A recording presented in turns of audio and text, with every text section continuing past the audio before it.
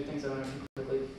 This whole point is you've got the flap lengths, you want to find the height, so you can go the other way. If you have the height and you're missing one of the flap lengths, such as if you're trying to compute it, if you've got a somewhat completed crease pattern, it's relatively simple to,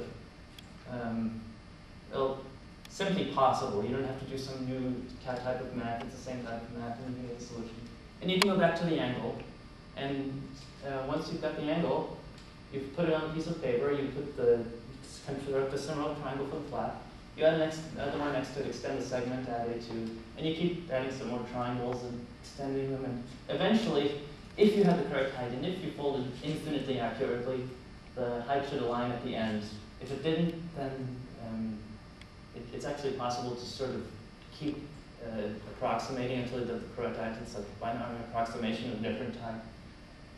And yeah, but that's not really useful. So more an application I was thinking.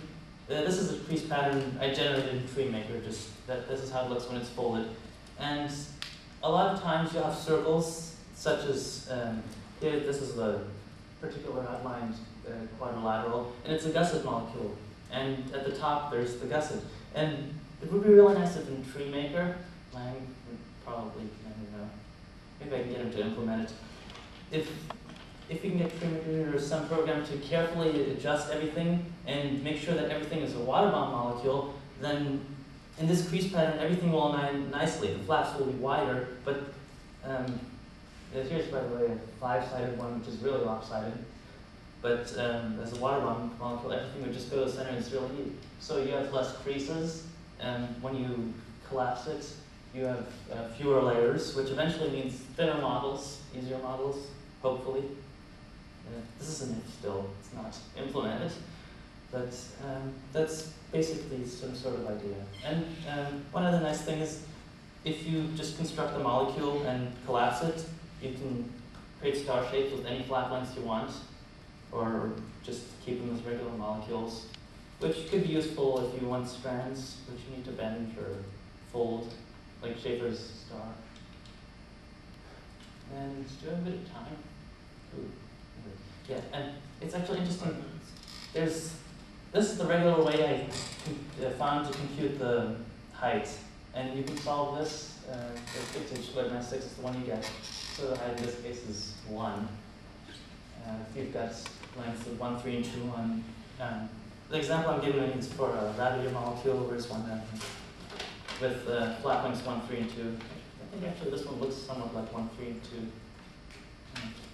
So you can actually rewrite this sort of like what the polynomial came from by using imaginary numbers, which sort of give you have two sort of things where you distribute the polynomials over. So alternatingly, the i's will eventually cancel out, and then it's like taking out every other term from the regular generic polynomial, and you'll end up with the waterbomb polynomial. Except I don't think you can use this to make any sort of connection, but it's still not nice. And then when I sent Lang the paper, he just had to tell me that he knows how to do it already, because you can use a matrix to represent an angle, and then if you take the dot product for those, you'll eventually get something that represents the 360 degrees, which you want to be equal to pi or 0 or something. So then you just take this element with the one in the bottom, it's the same thing, bottom left, and that's what you want to be, what you want to solve. So these are 3 different ways which give you a different idea of what waterbomb molecules do, what they are, and how they're related to the polynomial, which I find somewhat interesting. And I have time, I wasn't expecting time. But I've also been doing a bunch of other research, like just constructing regular waterbomb molecules in preliminary folds, so used to molecules now, with certain number of larger flap lengths. So here is a 6-sided regular waterbomb base, which you could use to fold 1.5 water bomb. And here's one with 8 flaps, for example. And you can use that to fold interesting things like my two-tailed 3-winged crane.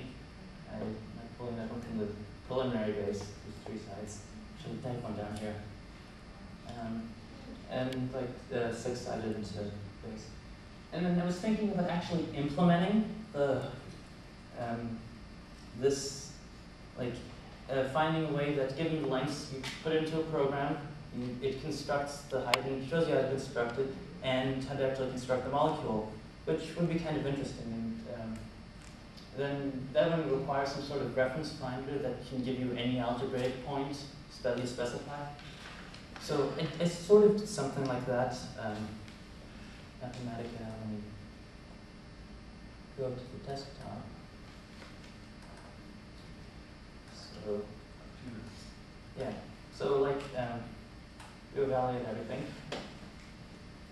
And then, given any lengths, this will actually show you how to construct the waterbomb case. So, just so you can say I pre-prepared this, thinking does someone want to give me numbers? Okay. Pi. Okay. Pi. Someone else, another number. E. Actually, that's epsilon. Another one? Square root of 2. Okay. More? Pi. Okay, it has to be real. 5. The golden ratio? Golden ratio. Euler's constant. Yeah. Yeah, Euler gamma. Gamma? No, that's Is it Euler gamma? Anybody want more? So, if you follow that up, you get a water bomb molecule, which you can create something like this with the correct number of flat lengths. Now, I don't actually have a folding sequence program yet, but I think I'm going to work on that next. That's the idea. So that's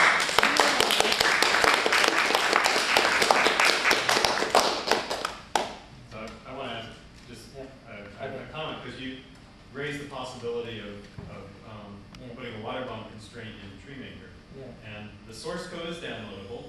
And, and the constraints are built on an object model. You'd have to implement just 2 objects, a water bomb molecule constraint, and a GUI, a panel, plug-in panel, to allow entering the values into that constraint.